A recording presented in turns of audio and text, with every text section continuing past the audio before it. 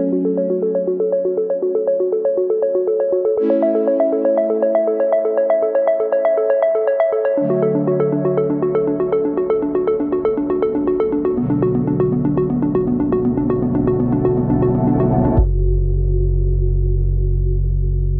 never expected this.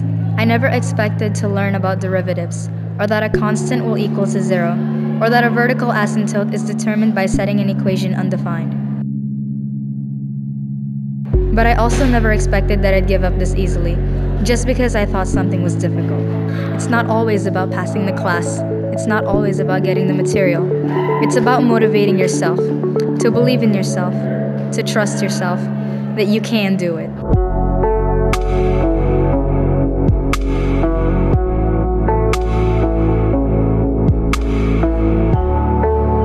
If you have to fall back, then fall back, but never doubt yourself.